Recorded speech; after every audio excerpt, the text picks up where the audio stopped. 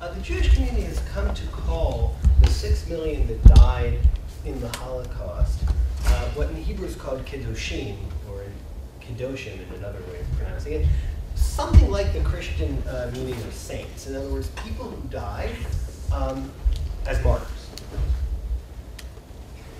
And therefore, the category that we have come to sort of understand those who died in the Holocaust is one of martyrdom. Martyrdom, of course, classically means someone who dies for their religion.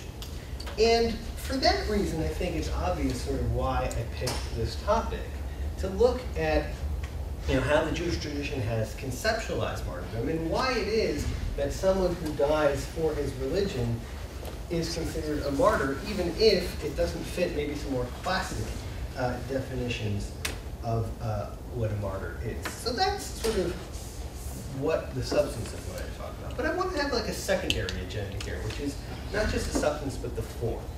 And what we're going to do, this is going to be a little untraditional for an academic talk. It's going to be more, we're going to study a passage or a series of passages from the Babylonian Talmud. The Babylonian Talmud is like the central document of the rabbinic tradition. It's this sort of huge mishmash of Jewish law, Jewish lore, thought, stories, anecdotes. We'll sort of see a little bit of that.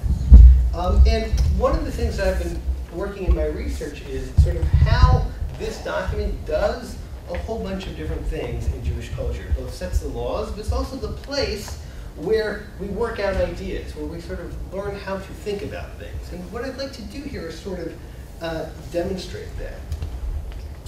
Now, the reason I think there's a good match here, and we'll see a little video about this in a second, is that from an internal Jewish perspective, the Holocaust, of course, was the single greatest threat to Jewish identity and Jewish continuity. And it really brackets 1,000 years of European anti-Semitism, starting with the Crusades, which we'll talk about, and really ending in Auschwitz. There were many, of course, responses to that, and some level, who knows how to respond to this. But one of the things that, at least in the Orthodox Judaism, has come to respond to it is that if that was the greatest threat to the sort of identity and the continuity of Judaism, the response to that has been a really refocus on the basic document of the Jewish tradition, of the rabbinic tradition, the Talmud.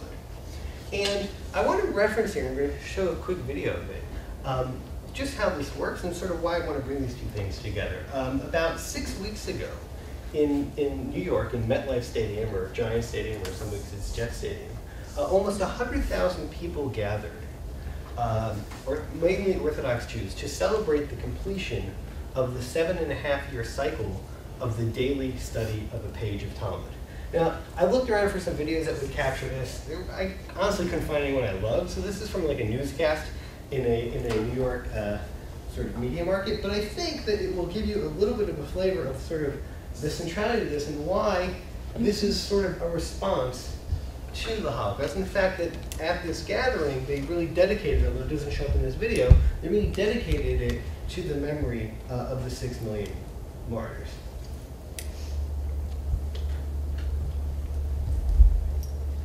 So, there's a chance this might actually work. Sound.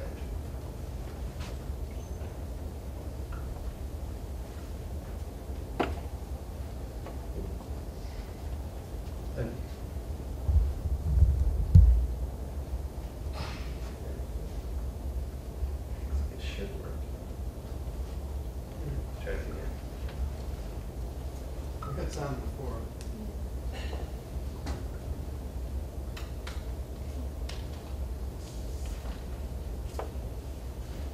We did have sound.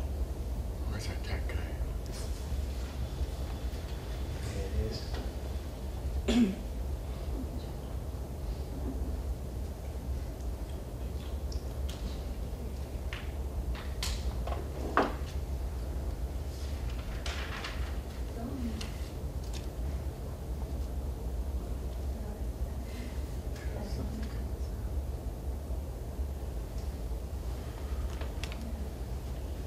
Well, there's like 9 out of 10 times that these things are. All right, maybe we'll, one's working. Unplug it from the jack and see whether it's coming out of the computer. Unplug the jack and see what's coming out of the computer. Then we know it's here. It's on this end then. It's the technology here, not your computer. It's not the computer. No, it's something is gone. Is there a volume control for the? Is it falling asleep? They sometimes fall asleep. Okay. Okay, that's it. All right, let's go. Let's just do a little bit of. Here we go. Technology. We have been talking up until now about Vestos. We had. The sun isn't even up yet when Jacob Schreiner settles behind a desk in a study room at B'nai Yeshurun Synagogue in Teaneck. He's not a rabbi here or a teacher. He's a finance guy, working at Standard & Poor's. But today, he's leading a group of men in a tradition that has been handed down in the Jewish community for millennia, the study of the Talmud. So let's just do a little bit of the Tosfos. Not going to do the whole Tosfos. So Rashi, so in the. This is Daf Yomi. It means a page a day. And that's what these men do, along with hundreds of thousands of others around the world. Each day, they study one page of the Talmud, a collection of interpretations of Jewish laws and traditions. But because the text is 2,711 pages long, it takes more than 7.5 years to complete. You figure, a page a day, an hour a day you can spare on something like this. You don't view it as that I have 2,711 pages to go. It's one day at a time. You just do it page by page by page, and then it becomes doable. The key is that everyone is studying the same page at the same time. Elliot Gelman is doing the daf for the first time. It's just amazing that you've got disparate groups across the world, from very religious to not so religious, that are all doing the same thing at the same speed, at the same cycle, and no matter where you go, you can pick it up and be, as they say, on the same page with them. It's almost like a mark of pride. You walk into whatever synagogue it is, whatever shul you happen to walk into, you just ask them, what time is the daf? For this group, There we go. I think we're going to fail on this. You may have to play again because the arrow is live. You're right. I mean, the idea that we should play the whole video is just Yeah.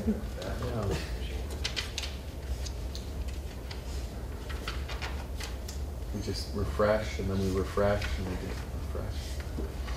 Just the play button that's Tim on needs the to lower sort the left-hand time, corner. We have been talking up.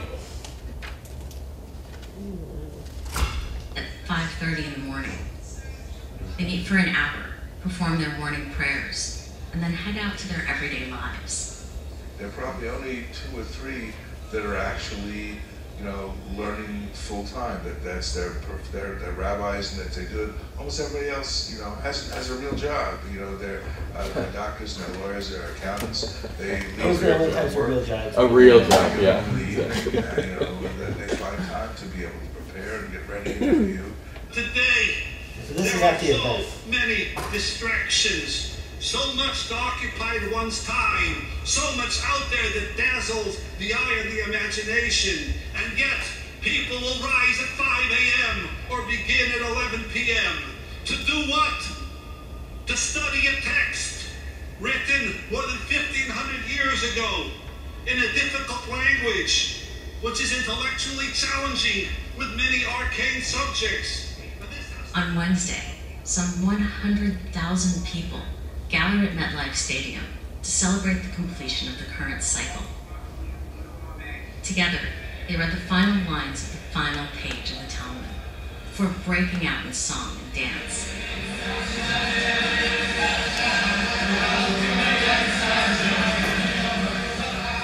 But studying the Talmud is never complete. Jacob has completed his 4th cycle.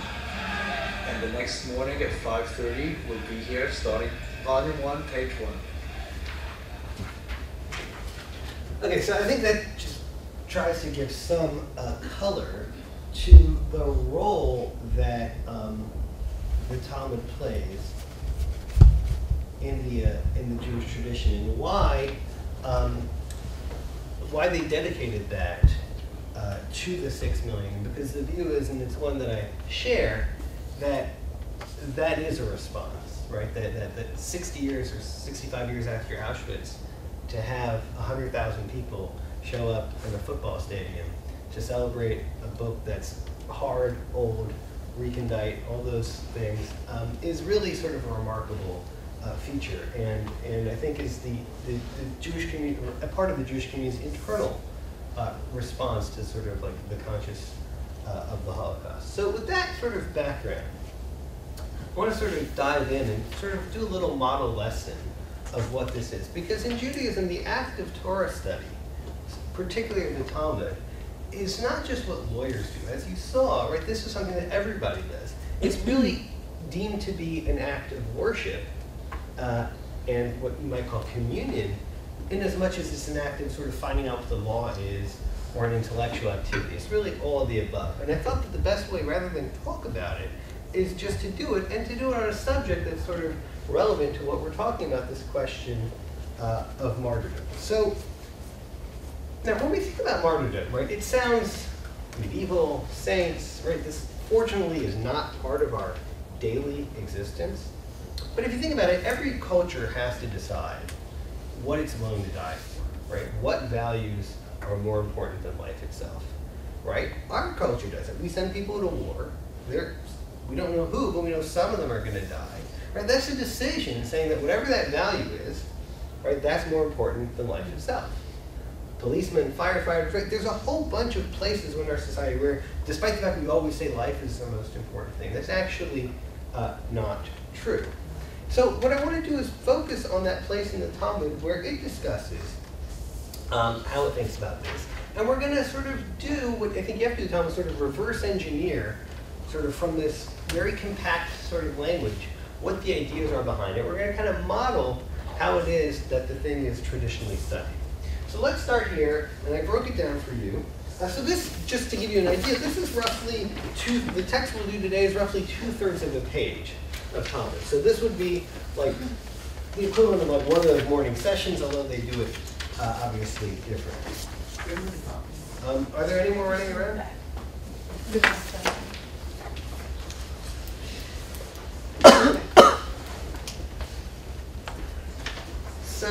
So I'll read and then we'll try to like get it. Okay, so look at a little background. The Talmud is a composite work, and we'll see that. It's written like in a bunch of different layers, and that's one of the hard things about studying is you never know who's talking.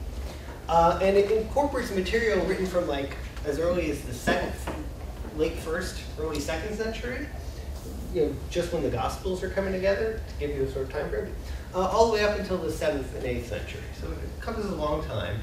And we'll see it's a layered kind of document. So this actually first bit in section A is probably from the very late 1st century. And we have a report that they voted and concluded in the attic of Nitzana of Lod. All right, so they gathered in some place there, and they said as follows: for all sins in the Torah, if one is threatened to transgress rather than be killed, he should transgress rather than die. All right, so here's the basic rule. The basic rule is, right, that anytime there's a Torah commandment, right, a religious commandment called a mitzvah, and that sort of is going to threaten your life, either because of the facts of it will, for instance, you're really, really hungry and the only food is non-kosher, or to kind of riff on the story in the New Testament, right, you're stuck in a pit and it's the Sabbath, right, or that someone comes and forces you to do that. So generally, the rule is you transgress and don't endanger life. But there are 3 exceptions, right? Except for the cases of the worship of foreign deities, sexual transgressions, and murder. Right? That seems to be the basic rule.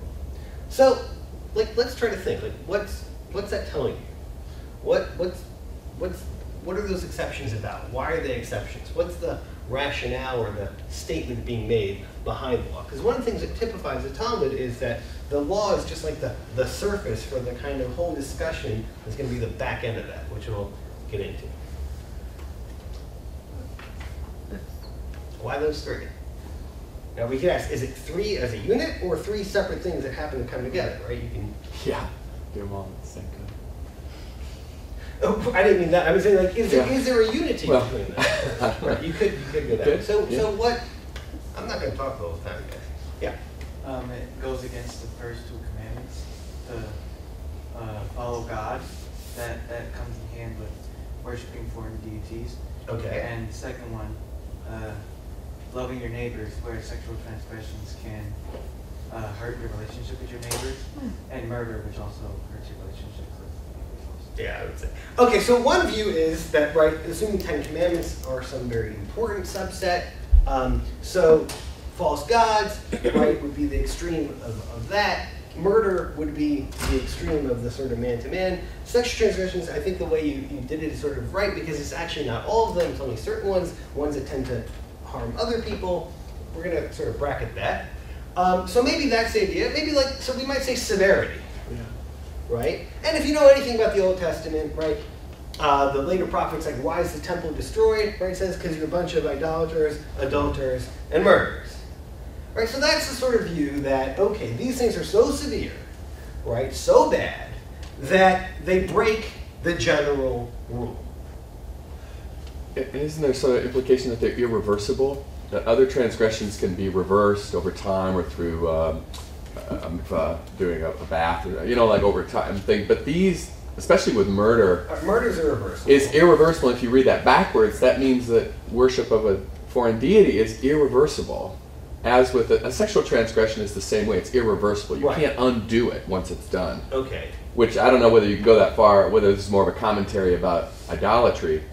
Well, we're going to get to that. I mean, that's definitely the place to go, because to some degree, like you're all pointing, and you're going to see the Talmud is going to focus largely on idolatry, because that's kind of the hardest case. Right? You're going to see it's going to deal with murder a little bit too, but that's right. That's sort of the test case, and we'll see that that's where a lot of the discussion goes. All right, so let's now kind of look at the next section, which I'll put up. And in classic Talmudic fashion, as soon as somebody says something, someone else is going to disagree. And the Talmud says it's fine. But is this really the law with respect to foreign worship?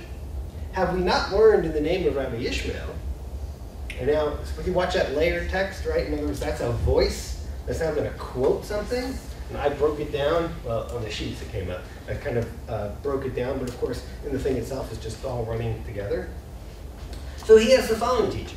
From where do we know that if someone is threatened to worship a foreign deity, or else be killed, that he should transgress rather than die? Because the verse Leviticus says, you should keep my decrees and laws that man should carry out and live by them. And he says, what are the goals of the decrees and laws? To live by them, and not to die by them. So he kind of has a reading of the verse. But then he has a coda. And he says, I might think that this rule applies even in public. But therefore the verse teaches, you shall not desecrate my holy name, and I shall be sanctified amongst the congregation of Israel. All right, so let's focus on what the rule is here. What's he saying that's different than the first view?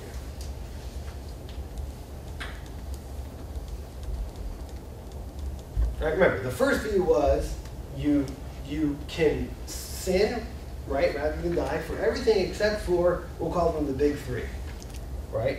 Murder, idolatry, adultery, idolatry. Now this is different.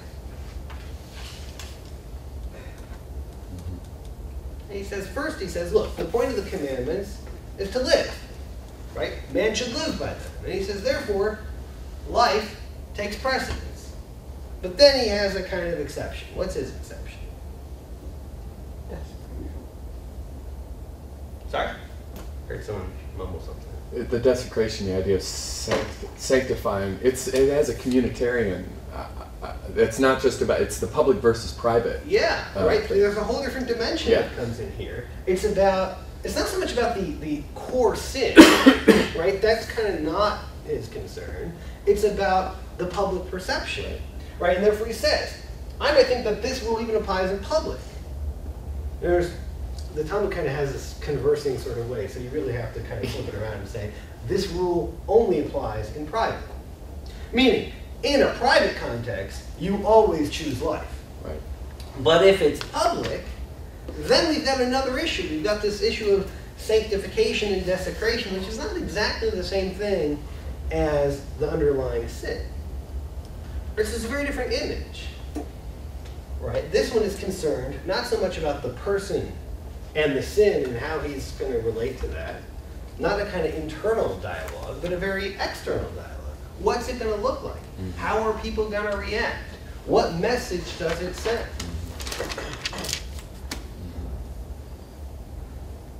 So let's sort of drill down a little bit into kind of what might be a more philosophical difference between these two views.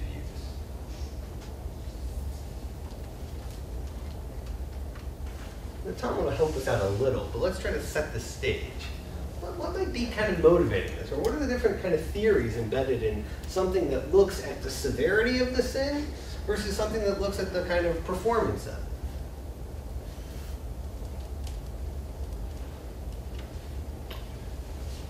I mean, are you talking in terms of ethics, like kinds of situational ethics, a sort of absolute quality, a sort of that those vertical, those trajectories about the relationship between the individual and God, as opposed to the individual and their community? I mean, I think there's many possibilities. I mean, Yeah. This is exactly the question, right? So if you're a classic Talmudic leader here, you're going to say, okay, what's the debate here? What's the argument about? Right? And it's both closed and open. Right? So I think, or one possibility is, I mean, let's sort of go back to this idea of dying for a cause. Right? And you can imagine sort of two very different approaches to that. You could see it as a sort of pinnacle of the commitment to the cause. Right? I think in Christian martyrologies, and I'll talk here before people who know a lot more about this than I do, like there's definitely a strong trend of that. So like the epitome of worship is to die for the cause. Right? When someone dies in a war, right? You can see that, especially post hoc, there's a lot of this talk of like that process is almost like a beautiful thing. Right? Think Romeo and Juliet, right? They die and it's love for each other, and it's an act of love that sort of shows that you've transcended yourself and sort of willing to give up everything. Right? It's a sort of internal, ecstatic sort of perspective. Right? That's sort of one view of the world. Another view of the world can say, I would say something much more pragmatic, much more, look, sometimes you're pushed to a wall, and sometimes you gotta do this. Right? That sometimes like it's necessary, but it's hardly something that we look forward to. It's not something that we sort of celebrate as an ideal. Right? It's a sort of necessary cost. I think about is it celebration or resignation? Sort of maybe a way to look at it. Right? Is when someone dies for a cause, is that a celebrated act? Or you resign to the circumstances and you say, look, this is what it is. Not that it's not the right thing to do, right? That's a whole separate discussion. It's the right thing to do, but the attitude you take toward it is a very different one. I think that's what's going on here, and let me tell you why, right? The one who kind of looks at it as very, and we'll see this, right? The more you think of it as a sort of public act, well, let's think about this. What does it mean public?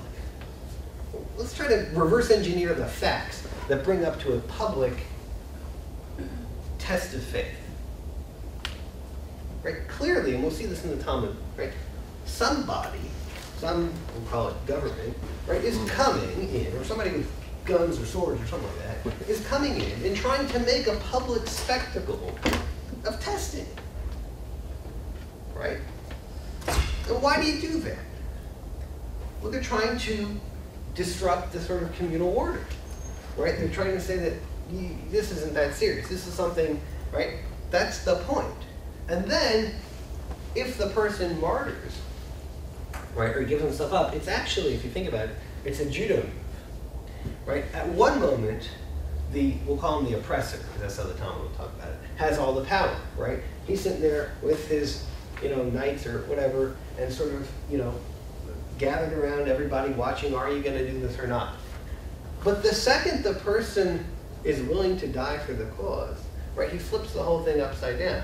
Because now, right, in some sense, he has all the power. The martyr has all the power. Right? Because he sort of says, well, look, I don't care what you do to me. I thought a great example of this was the guy who burned himself who started the Arab Spring. Now you can debate here from tomorrow what caused the Arab Spring. But clearly, right, the fact that this guy was just said, right, so he sort of flipped and literally flipped the whole regime upside down, right? That, I would say, but you can see that as sort of a resignation to facts, right? Look, these are the facts, this is what's part of human response, right? A very different one is to think of this, maybe in the popular culture, quasi-popular culture, that Romeo and Juliet sort of analogy, right? Because we think dying for God is a kind of abstract thing. But what love means, right, is to sort of, at its extreme, right, is to see yourself as sort of totally merged in the other. So why do I think that? Because let's look at the very next line. So what did the Talmud do, right? It set a rule, and I said, wait a minute, is that the rule? Right? The rule seems to be something else. Not about the severity, but about the circumstance. And that's going to resolve that. It says, you're right, but there's a different theory behind it. And it says like this. Rather, right, the law taught in the attic, right, the first rule, right, follows the opinion of Rabbi Eliezer, who cites the verse, you shall love the Lord your God with all your heart, all your soul. You guys all know that. All your heart, all your soul, up to your soul. Now, I think it's not accidental that the motivating term here is love. Right? Let's think of other ways you could have done this. You could have said fear. Right? You'll burn in hell. Right? Plenty of Bible passages to support something like that. You could have said, right, fear of retribution, enormity of the sin. Revenge on the oppressor. Revenge on the oppressor. Yeah. Right? It could have cited any number of reasons to do this. But I think the love aspect is casting that mode, right, the first one we saw, the one that we'll call the attic, right, that one is sort of motivated by that kind of theory. And then the other one, and we'll see this play out, is much less about a kind of ecstatic internal experience of what it means to give yourself up for something, but much more, I would say, situational, much more political in the sense of it's like attuned that there's a political dimension here, that its main concern is not the intensity of a sin, but like why someone else wants me to do this. And therefore it's going to pay much more attention to that, as we'll see. Yeah. Then how much effort do you make, if that's true, if you can display your love for God by giving up your soul? There's problems with soul, like do you lose your soul when your physical body dies? I mean, it's implied that you lose your soul, right? Even if he demands your soul. That's not I know that's not what the sort of body-soul dichotomy that we... No, I think well, look, the word in Hebrew is, it's not clear that it's soul, right? Okay. That's what... It means translated that way. Okay. But in Hebrew, it's not so clear what it is. And I think that's what they're bothered by. Like, what's the difference between these two? But then that was actually my point, is that would you ever, if you saw an opportunity to express that love, okay, we'll get do you walk through that door, or do you do everything possible to keep it out of the public realm? And that's going to absolutely... And that's going to be exactly the debate, and we'll see that. So, sorry, your name? Tim. So Tim is, I think, taking us in exactly that direction, right? Because I think that's one of the big differences, right? Do you search for opportunities to do this? Or if you're pushed into a corner, is this the response? And we're going to see that this debate in the Talmud, and later, right, in the medieval period, this goes from being a text that you study to something that happens actually, and that debate reemerges precisely. Now, remember, it's now looking for the source, and I think this is just really, it's a little bit of a side, but all right, so the source for the remember, we had three, right? We had the false gods, we had the murder, and we had the adultery. It's not exactly adultery, so we'll just call it that. And then it says, what's the source of the law regarding murder? And the Talmud quotes the following. This is source C on your page. I'm sorry, source D.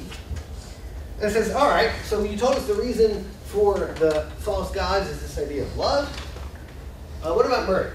And it says, well, that's based on reason. And it demonstrates it with the following case. A man came before Rabbah. Rabbah is a rabbi who lives in 4th century Babylonia, one of the kind of dominant figures in the Talmud. And he says, I was threatened, and somebody said, I either have to kill this guy, or I'm going to be killed. And Rabbah responds to him, be killed, but do not kill. For who said that your blood is redder than his blood? Perhaps his blood is redder than yours. Now, this is actually very similar to the kind of Kantian imperative, right? The categorical imperative. It says that you can't make inter-life valuations. And what emerges from here is a principle of passivity. All right, in other words, so that the answer is, well, what seems to, right? So if he's going to kill you, he's going to kill you, but you don't kill someone else. But I want to focus here, not so much on the content, but on the form. Remember, what's going on here is a sort of articulation of the three, the big three, right? The three things that are so severe that you have to give your life for. And I think it's very interesting how the Talmud derives them. How do we derive the first one? What kind of reasoning do we use? Right, this was the how do you have to die? Well, we quoted a verse, right? And we used a kind of scriptural authority reasoning. Right? We might say a revelation-based reasoning. What kind of reasoning is on display here?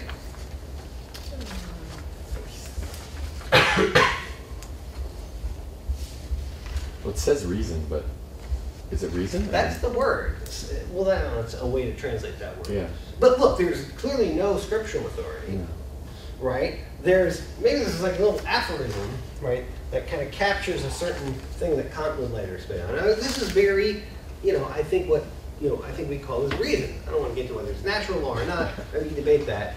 But I think it's very interesting that the construction of what the foundations of the faith are really, and I think somewhat deliberately, pulled from two very different places, right? One, a rather simple, direct, right, response to a scriptural imperative or revelation, and then another one, right, the polar opposite, right? The Talmud will even, right, something that means nothing of that sort of revelatory logic to come up with. And that's why I said, like, when we think of those three, are they a category or are they three separate incidents?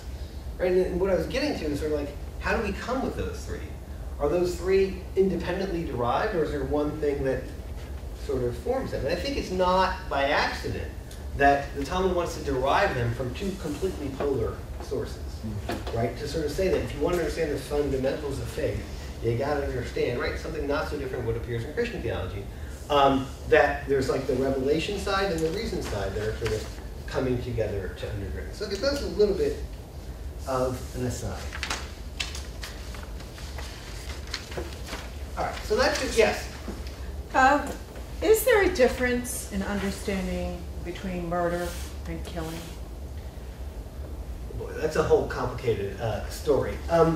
Why don't, for right now, let's bracket that, and we can maybe come back to it. The answer is, I think it's a much stronger distinction in Christian thought than it is in Jewish thought. That's my first pass at it. There are two different words, right? There's retzach, which is murder, and harog, which is killing. I'm not sure they're quite used in the same way. So let's just hold off on that in a second. All right, so that's sort of stage one of what happens in the Talmud. I want to go on, because we're now going to get two radical expansions and then one contraction. And we're trying to make sense of it. All right?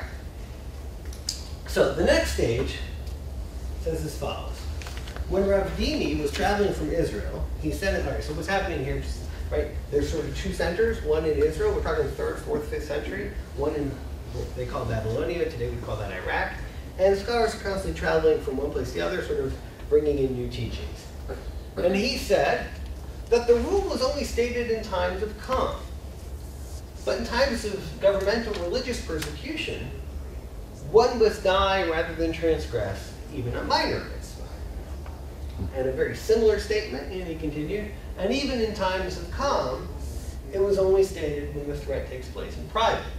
But in public, one must die rather than transgress even a minor mitzvah. All right, so what's happening here? Bad news. All right, so there's a pretty extreme expansion.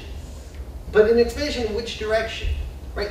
Notice that the whole question of severity has now dropped completely out of the picture. Right? And it's now just a function of, seems to be a wholly function of, the external face, or what I would call the politics of it, right?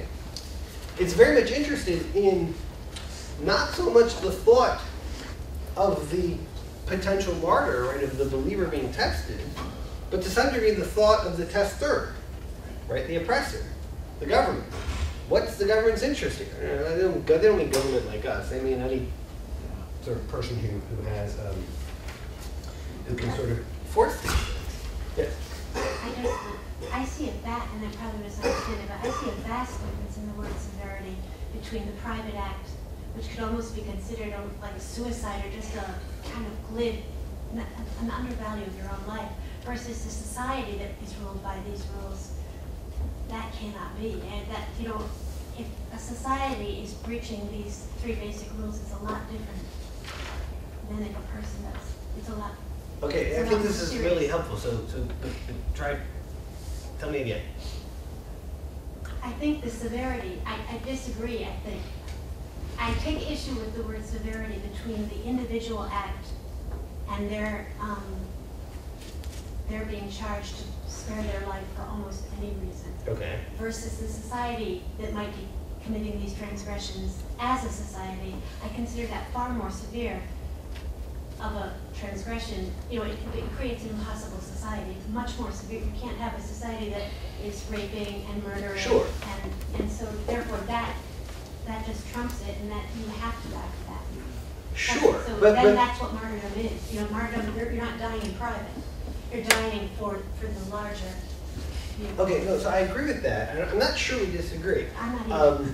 But I think the point, what I want to point out here is that these two expansions, right, are focused less on, you know, I'll use kind of criminal law words, you know, the underlying crime, right, and more on the performative aspect of it, right? Who's watching and who's demanding, right? So basically, one way to read this is like, look, the truth is anything can become an object for martyrdom if the politics, and I mean that in the sense of like the way the surrounding world is going to understand that, are right.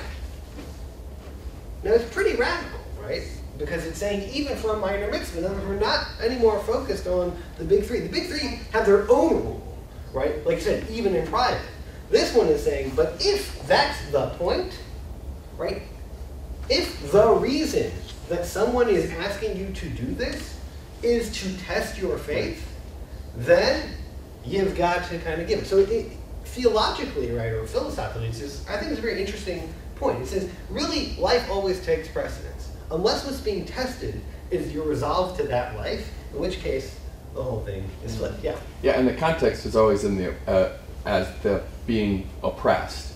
This is not about how you position oneself against your own congregation.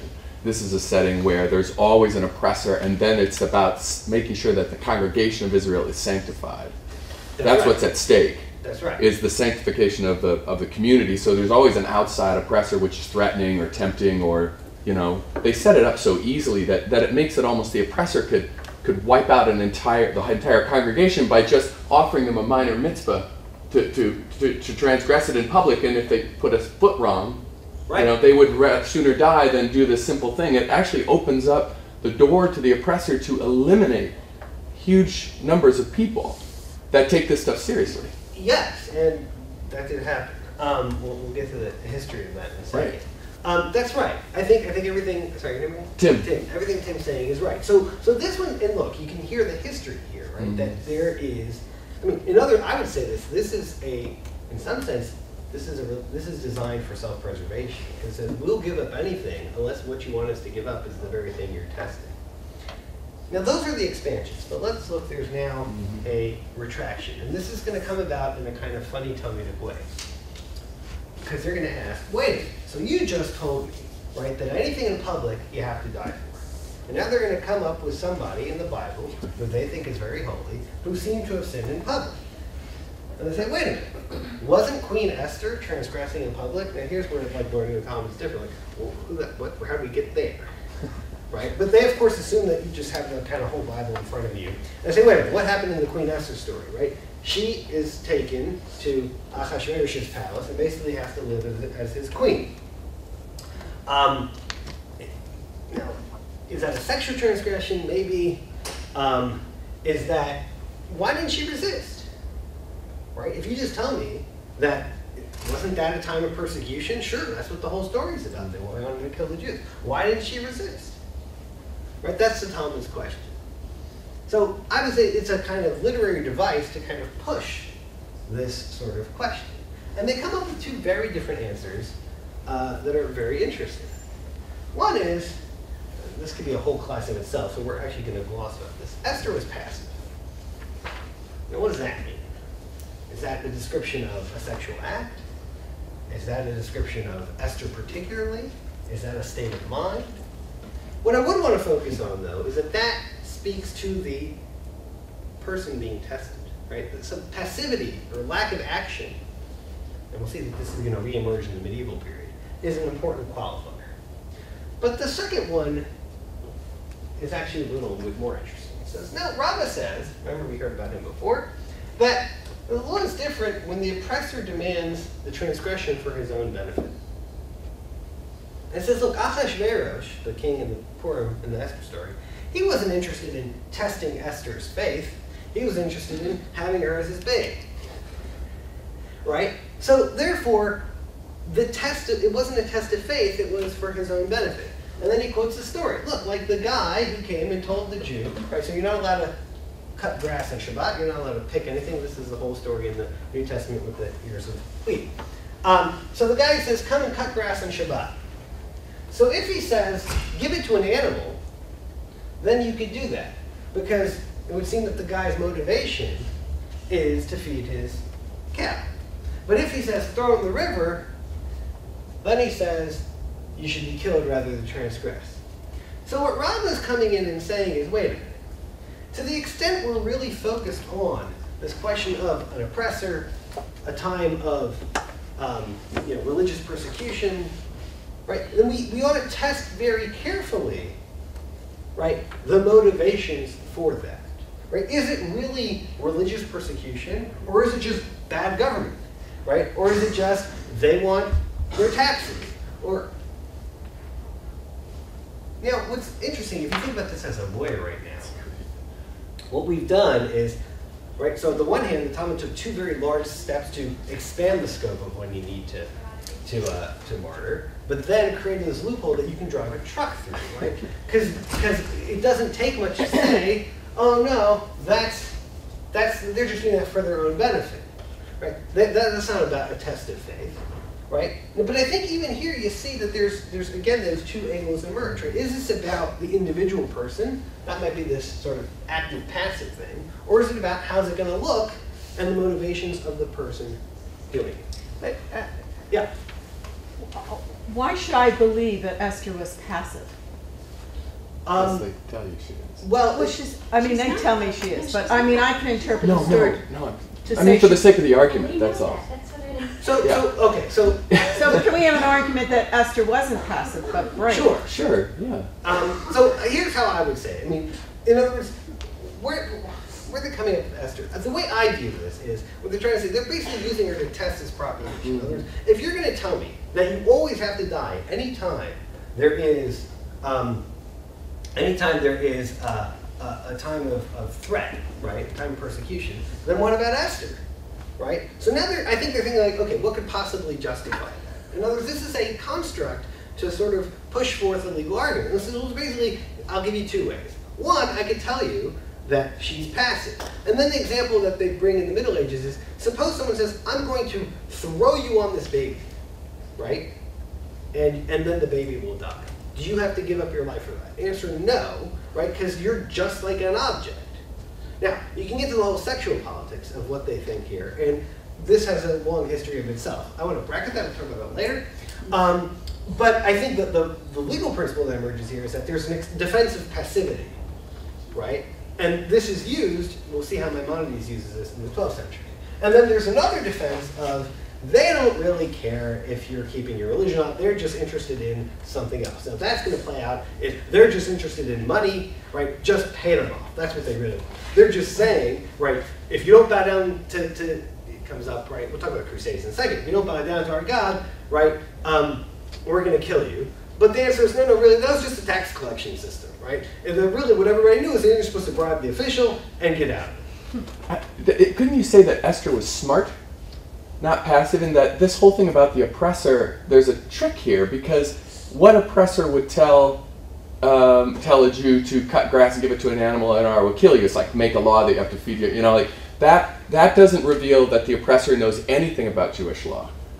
But if you tell them to cut the grass and throw it in the river, right, that violates Jewish law. That means the oppressor knows enough about Jewish law to be able to know when you're going to be breaking it. Exactly. And that means that's a different kind of oppressor than someone who just wants to meet their own Exactly. needs. Like with Esther, he didn't know enough about Jewish law to know he was even tempting her, so it doesn't count. And there's a lot of the medieval commentators are saying, are these two different answers? Or like what you just said, they're sort of reinforcing answers. Yeah. All right, good. All right, so so this was the Talmud, right? This thing is written, comes together 5th, 6th, 7th century.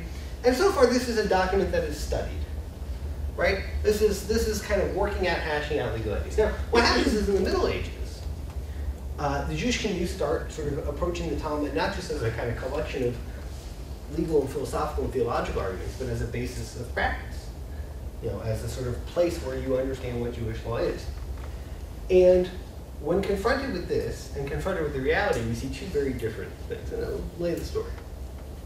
Now, the Crusades, if there's any concept that I think is just more divergent than a term in Jewish thought and Christian thought, is this term Crusades. I spent this afternoon looking up, the Catholic Encyclopedia on Crusades. It mentions the word. So this is not at all what Jews think about the Crusades. When you say Crusades to Jews, you say the beginning of anti-Semitism. The Crusades, as they were going, particularly the First and Second Crusade, through the Rhine communities in sort of northern France, northern Germany, they basically came and said, well, the theory was, well, why are we going all the way to Palestine to worry about the infidels? What about the ones right here? And they killed and wreaked havoc on a number of very important Jewish communities. And the Crusades have come to stand for, and when I say the beginning of anti-Semitism, this is debated in the scholarly literature, but essentially if you look for where's the first time that Jews are singled out as Jews, right? Most of the stuff that happens in the Bible seems to be like because they're there, right? It doesn't seem to be because they're Jews. Many people understand the Crusades is that first time in which Jews are singled out as Jews for persecution. And a view, and I would say maybe even a dominant view, a Jewish view, of European history sort of begins around the year 1000 with the Crusades and ends in Auschwitz, right? And sees that as a sort of, 1,000 years of that history. So here's what we know about the Crusades. They come in, and the communities of northern France and northern Germany, many of them, not only did they martyr themselves, they killed themselves before. And not only did they kill themselves, there are reports that they killed their children and each other, rather than face the Christian soldiers who said, accept Christ. Now, what happens is, 2-3 generations after this, the great scholars of the Talmud, they've got a little bit of a problem, right? It was burned in their communal identities that our forefathers, did this. But then you look at the Talmud, and it doesn't say anything like that, right? Like Tim pointed out, right? It says maybe, okay, in other words, maybe you be killed, right? But nowhere does it say, kill yourself. And it certainly doesn't say, kill your children. Roughly the same time, let's move not from northern Europe to northern Africa. Community of Fez, we have the Almohads, a Arab Muslim tribe, who sort of conquers the area, and they too tell the Jews of Fez, you have to take the fealty oath to Muhammad, say, Muhammad is the true prophet, Islam is the true religion, or we're going to kill you. And there, the Jews basically became what later would be known as Marranos. In other words, they all said that, and then went about their lives Jewishly, somewhat underground, somewhat even above ground. And in that case, there's this famous letter that Maimonides writes to this community, because somebody had said, look, these guys also didn't follow the rules of the Talmud. The Talmud says in a situation like that, you've got to give up your life. They didn't. How could they still function as Jews, right? Their observance of the commandments are worthless, right? They're non-Jews. They really should have been killed. right? They failed the fundamental test. They're sort of out of bounds. And what's really interesting is that the authorities in both communities are now going to kind of like bend and twist it to get them to match. So what do they do in Northern Europe? They basically take this train of thought, and we're saying that the Talmud really sets a floor, not a ceiling, right? And really the images they come up with are the binding of Isaac, right? Saul falling on his sword. Other images, which interestingly are not typically formal sources of Jewish law. And they say, and they basically take this, I would say they take this love concept, right? The idea that one should give up, right? And they say, look, you read this Talmud, and what is the line? The line says that when the religion is under duress or under threat, you've got to give it. Yeah, so it doesn't quite fit the formal rules. I'll get some other sources for that. And they sort of go and they defend the practice that way. When it comes to the children, it's interesting. No one quite defends it. They sort of said, well, they were very holy, and they're not willing to quite go there. So that's what happens there. Maimonides, right? So he writes this letter, and he says, no, you've got it wrong. He goes the other way. He says, look, and he's got a bunch of arguments. One he picks on this is passive. It requires some formal action. He says, a verbal declaration, that's not a formal action. Is that right? Who knows? He also says, look, you can't coerce faith. You can coerce an action, sort of building on this, right? So I can make you bow down. Because I can't make you believe, right? That doesn't count. He then goes to this point of what are they really after? And he says, these guys, they don't really care. Because he says, look, they all know that you guys are still Jewish. They don't care. They just need you to say this thing. So it doesn't really matter. So he takes sort of the exact opposite line. And I see he's stressing not so much the martyrdom as a sort of expression of belief, but more as, what can we do? We're stuck. But if you can kind of find reasons to avoid the situation, you should. And that's sort of what he counsels. So I think, what I find very interesting about this is I think this is a sort of Talmud playing its role. It both tells you a lot, and it doesn't tell you a ton. What do I mean? In some sense, it really frames the debate, right? It tells you what are the values, right? The core values are, there are certain things you have to die for, right? They're either fundamental sins, right? Or when the religion is on the line, right? So it clearly sets those values out there. And then it tells you what the considerations are, right? The more the reason for being challenged is to test your faith, the more you're supposed to give it up, right? But then it says, but also make sure that that's what's going on. But I think in not defining exactly how those two things work in practice, it also leaves, and I think the history bears this out, a lot of room for very different responses to fit within its rubric, right? Because you can interpret this statement of Rabbah very narrowly or very broadly, right? If you interpret it very broadly like Maimonides did, there's been very few cases, right, where it's actually you're going to have, you're able to defend a lot of practices. By contrast, you can play around with these other options, right, and reach the position they did in Northern Europe, which permitted, or maybe even blessed, practices that seemed far the other way. And I think that that is somewhat typical of this text that sort of stands in between a place of where you kind of work out ideas and articulate values and something that later becomes sort of a more precise guide to practice. Now, I want to close with something that is a little closer, I think, to our lives, and I think brings up some of the questions, some points that were asked before. So after this discussion, obviously our jump to the Middle Ages isn't in the Talmud itself. The Talmud tells the following story, quasi-story. And it says, Rabbi Yehuda said in the name of Rab, there was an incident with a man who set his eyes on a certain woman. He became obsessed with her, such that the doctor said, he will not be healed unless she cohabits with him. And the sages said, let him die rather than cohabit with her. All right, so now we get the story. And it's very abrupt, and I think we're going to talk a little bit about that abruptness. That kind of takes us to a very different place. Right? A guy becomes obsessed with a woman, that he's just got to cohabit with her, in other words, he's going to die. And they say, you know what? No dice. Now, Remember we said the Talmud's a layered text? Now the layers are going to come in. So now somebody, we don't know, suggests, well, okay, let her stand before him naked. And they say, no, he's got to die rather than stand before him naked. And I say, well, let her talk to him from behind a fence. And they say, no, he should die rather than converse with him behind a fence. So again, we've got this very extreme. In other words, it's basically asking, what's the act? This is clearly in the adultery category. I'll say in a second. So what's the problem? Okay, so what about some half measures, right?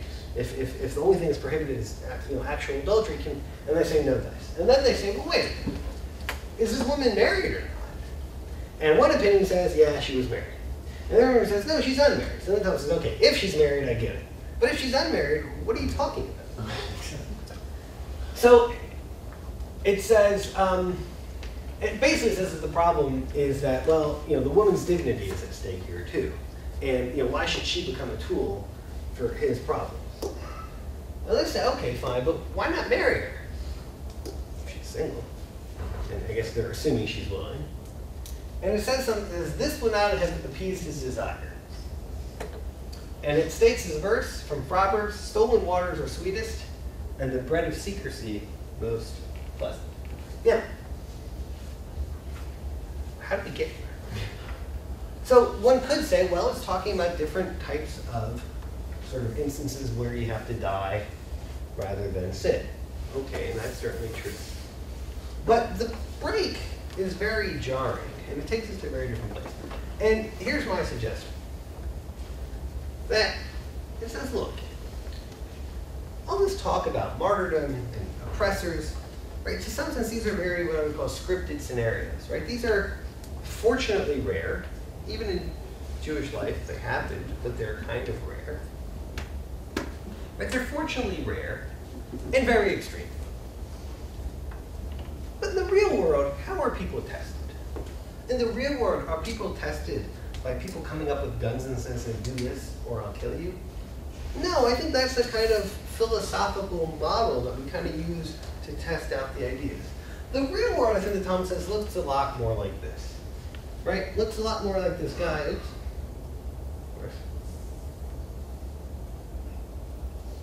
Looks a lot more like this guy who became obsessed with a woman, right, and felt that he had to sin.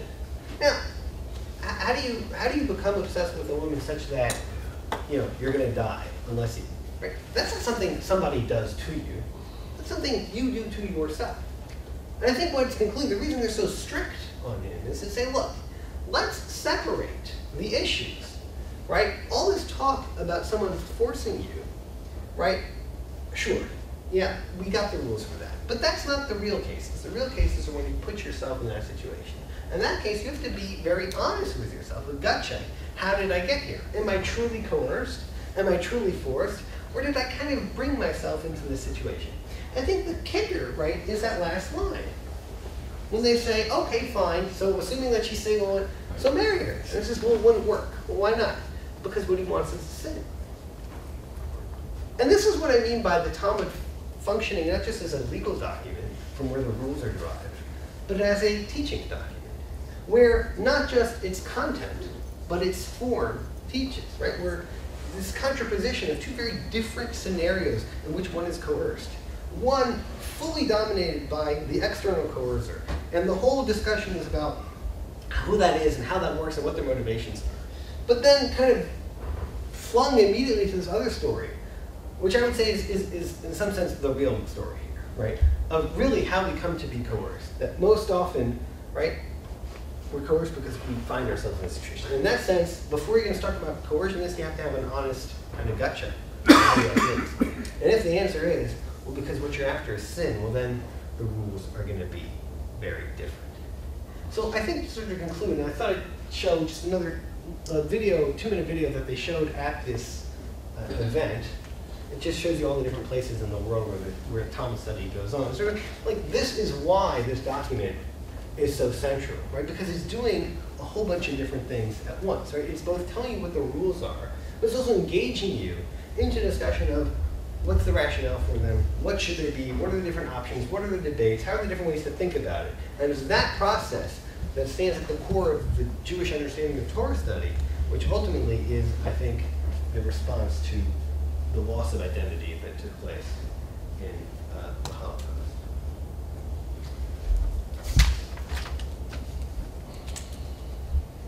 I think this works with the way.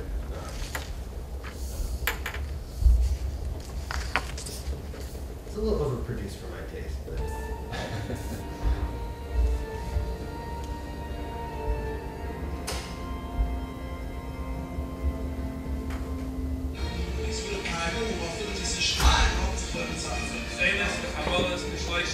Any kind of damages, any kind of theft.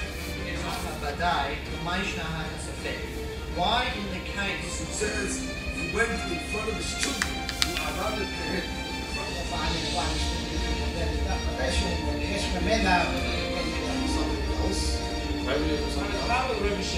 outside, it says the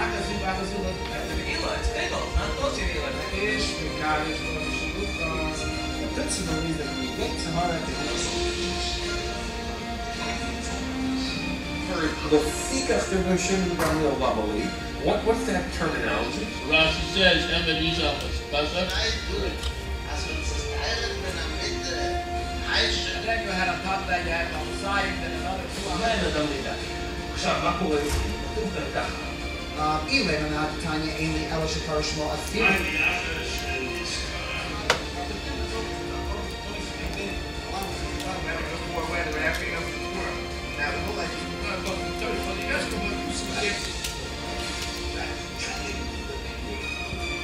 that's why you didn't know.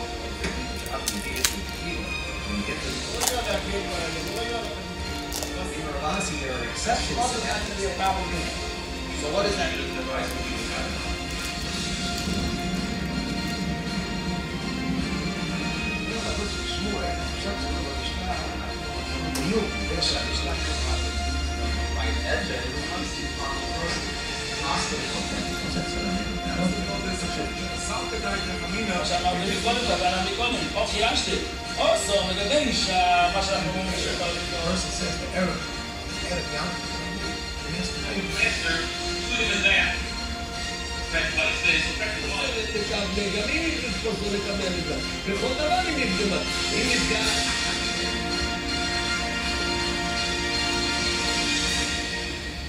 Kind of overproduced, but I think it sort of comes to this point fairly well. So thank you, and I'll be happy to take any questions.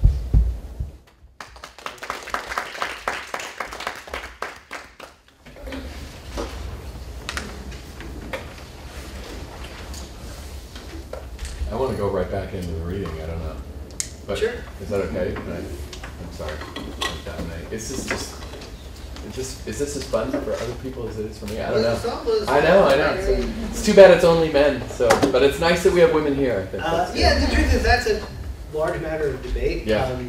And the outfit that produced that, but there are plenty of women who do it. I was going to ask whether that was chosen deliberately to only show men. That one was. Okay, so in other words, from sort of law to sociology. In other words, the people who put that video together are what you call ultra-Orthodox. Right. And they sort of don't favor, at least don't favor publicly. All the daughters of all the rabbis do, but they just deny it. In other circles... That's this text, right? Yeah, right, yes. There it is. In other circles, I would say, it's been the last 30, 40 years that women have sort of come into it. So it's still not, I wouldn't say it's equal, but it's certainly getting there. The yeshiva I went to about 5 years ago opened a women's program that is on par with its men's program, which was a kind of big step. So I think it's definitely changing quite significantly. I know that students shut off after 60 minutes and they're all waiting to go. I don't want to stop them doing that. So anyone, please feel free to go, and then anyone who wants to talk more, I'd be happy to. Yeah.